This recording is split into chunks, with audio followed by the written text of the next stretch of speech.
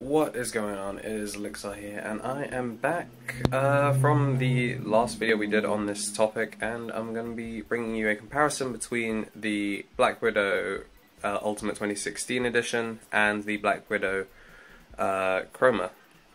It's going to be just mostly theory for that, just basically explaining the differences between the two keyboards, and also the difference between the green and orange switch, because I received a bunch of questions about that in the comments of the last video. Also, after that, we're going to go into some lighting theory, so basically how you can set up your keyboard to have some cool layered lighting effects, because that was also another really popular topic. So, without further ado, let's get into it.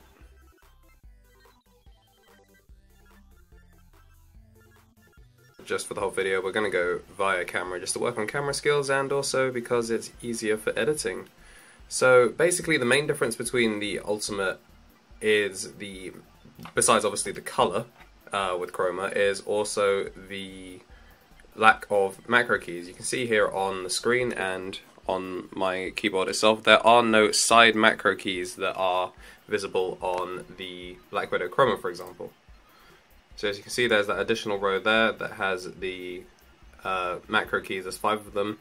There is actually a way to set up macros on the Ultimate and the Chroma, but this is just a dedicated macro row that you can set up if you are opting to go for the Blackwidow Chroma. Also, the difference, one thing a lot of people noticed is I have a short left shift key. That is just a UK keyboard thing. Even when you switch to UK layout like I have here, it doesn't change the graphic to show the UK layout, so that's why the keyboards on both of these screens have the extended shift key, or at least normal US shift key. So in terms of actual hardware, besides the macro keys, you're actually just looking at the colors, obviously. So the Chroma has the full Chroma range, whereas you can get just the G in RGB for the Blackwidow Ultimate.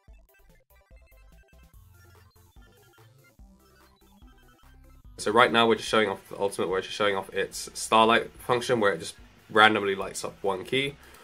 You've got ripple, where when you touch it will ripple out from where you hit. You've got breathe, where it just fades in and out, just starts breathing. Static, which is actually just a solid glow, where it will just stay glowing.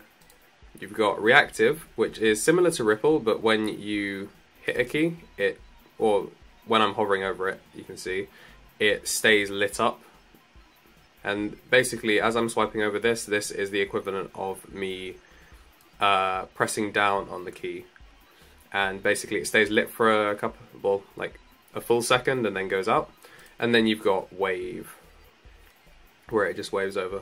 An interesting thing to note is when something is downloading, especially from Razer, the keyboard will actually automatically go into wave until the download is complete, which is just a pretty cool touch. You can also change the direction of the wave to whichever one you'd like.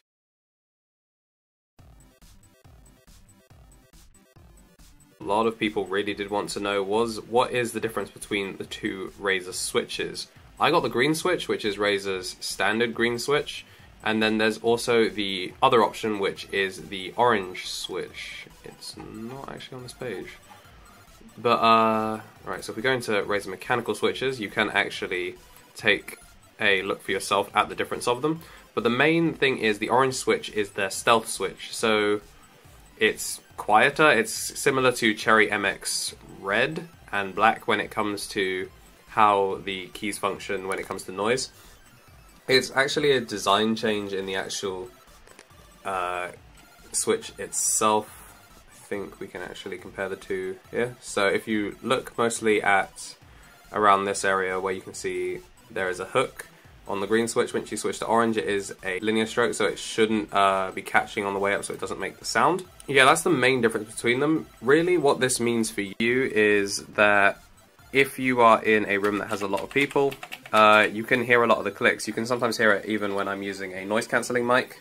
The actual clicks on these things are quite loud, so it can be an annoyance to other people in the room if you are sharing a room with other people. For example, I'm in a study, which sharing it with other people. I have heard comments that it is kind of loud, and obviously if you're typing at night, it is definitely something that people would notice in the dead of night.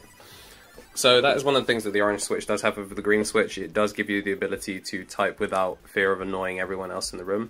Also, if you are recording, even though it is noise cancelling, these clicks will still come through when I'm recording on Audacity or Ava or things like that. It's loud enough that if you are typing or moving the keyboard whilst talking, it will definitely get picked up, and sometimes we'll even activate the noise cancellation. Well, it will sometimes just start showing your voice even if you're not talking, because the clicks are just that loud.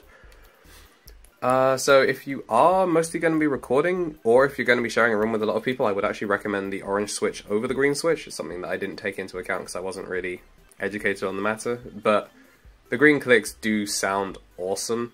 It's just whether that sound is a hindrance to you and the people around you or not.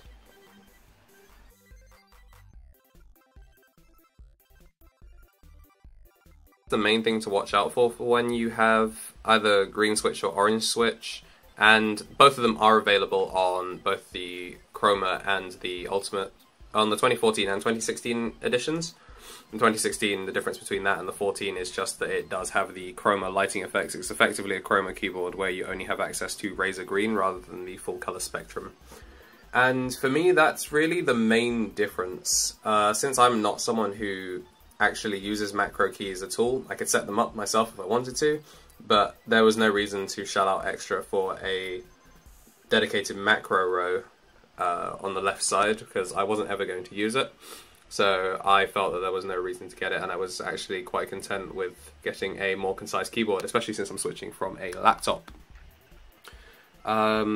If you are someone who would make more use of the macros, then it might be something worth looking into, simply because the dedicated macros are obviously much easier to use than having a function macro or setting up any other macro like that.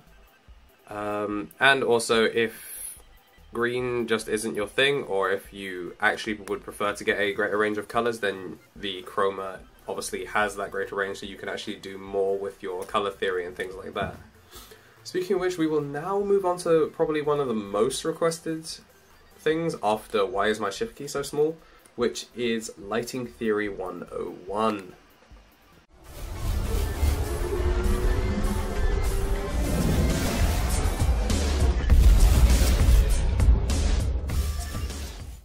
Lighting Theory 101 is just like a quick little thing. This will work for both Chroma and for the Blackwidow Ultimate. I'm just going to be showing for the Ultimate in terms of colors, but the same sort of thing will work for if you're going for different colors, and I'll go into a couple of theory-based things on that. Since I did art, I'm very familiar with what works well with colors and things like that, but obviously everyone has their own tastes, and that'll be for you to set up. This will basically just be mostly about shades and things like that, how you can get your most prominent colors to show through properly.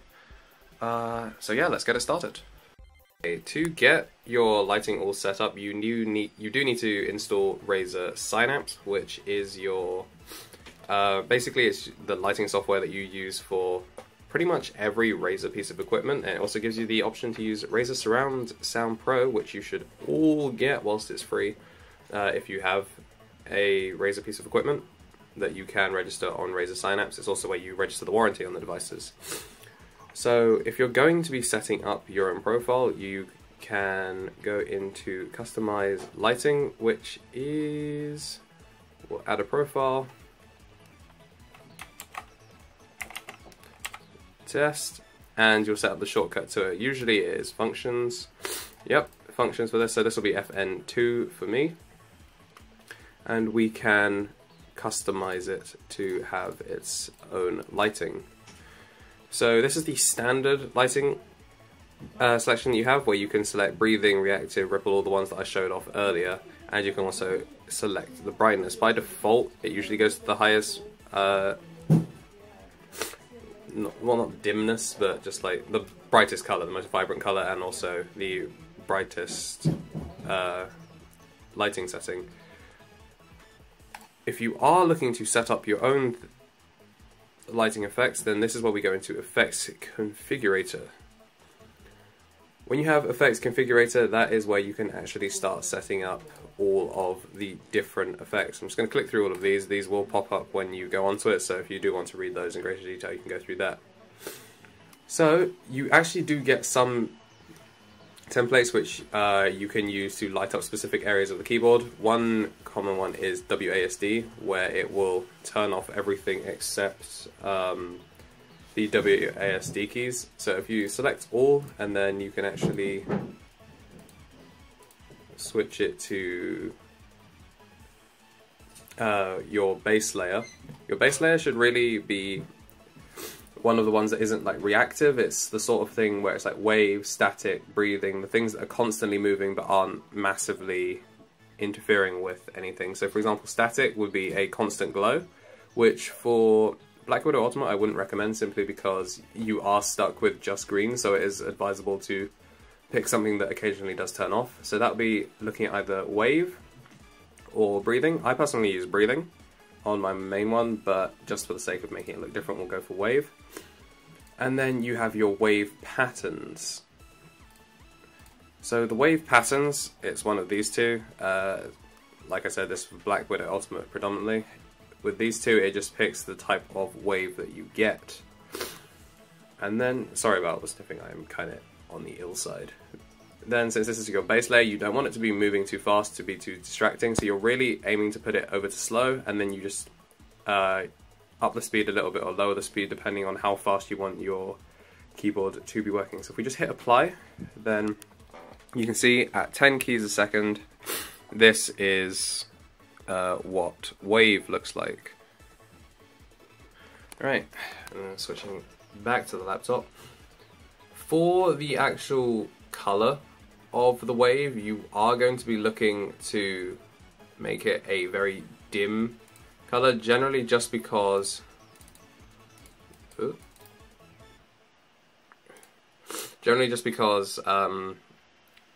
this is going to be your base layer, and if you're working in only green like I am, then your brightest green needs to be your best, well, your brightest green. I just stopped paying attention, I don't think that actually made sense. The brightest green needs to be your main green. So if we head over here and then drop this to the lower dimnesses, then hit apply, you can see that it's not as vibrant a green, or at least hopefully. It's also now at medium speed just because I cleared the effects. We'll drop it back down to 10, hit apply again, and it's slowed down. Now here's where it's going to be available for you to hit your plus symbol in the bottom left, and that's where you can add in what your main keystroke is going to be. Again, if you are looking to do different lighting effects to look cool, try and avoid static where possible if you're on a Ultimate, and if you're on a Chroma, then try and designate it to like one part of the keyboard. So I had Ripple on my main one, so I'm just going to go for Reactive for this one, just to make it noticeably different. And then Reactive, full brightness, and we'll have it on medium. So when we hit apply, it all looks the same, but then when I tap the spacebar, for example, it stays lit up. And you can see from there they are reactive whilst not interrupting the wave. And you can also see that there is a difference in brightness when it comes to the two of them. The reactive is the brighter of the two keyboard settings. So that's basically the sort of theory that you're going to be using if you are going for the Blackwidow Ultimate. Simply because the Ultimate, again, only has green, so you want your brightest colours to be your reactive, your ripple, things like that. And then you have breathing or wave as your lower settings, just to make sure that when you're not typing, your keyboard isn't completely dead. Then, if you are looking to set up a second profile, we can actually just quit out of this. Well, if you're looking to create a copy, for example, if you're using this on multiple settings, for the Chroma people, if you're saying this multiple settings, you can create a copy of it and then you'd be able to change the colours. For us Ultimates, we don't need it. And then we will make a second test one. Okay, I am back. I did have a couple of software issues, it just crashed on me. Okay, so I've reset it up, just made a couple of changes to it to make it more similar to what I have on my main profile, which I'm more familiar with. We've got our breathing layer, which affects every key. And it is on a low brightness, it's on this one. And then you can see it breathes. And then we have a static as our top layer, which if you use the FPS preset, you can set it to MMO mode RTS, so we've got it set to FPS. So it lights up your 1, 2, 3, 4, 5, your reload, and WASD. And we've got breathing applies to that as well, but we've also got a static on the highest brightness. So now, when the keyboard is dead, you've got WASD R1, 2, 3, 4, 5 glowing on the highest brightness. And then we also got a low breathing effect just so the keyboard isn't looking too dead. You know, because breathing shows life, as we all know. Then we've got ripple effect. So when any key is hit, it will also ripple out. We've got it set to a quick ripple. I'll just wait for the keyboard to die so you can better see it. It's on a middle brightness, and it's just a quick little pulse. You can slow it down, or you can speed it up, and then as you can see, oop, just missed the cue.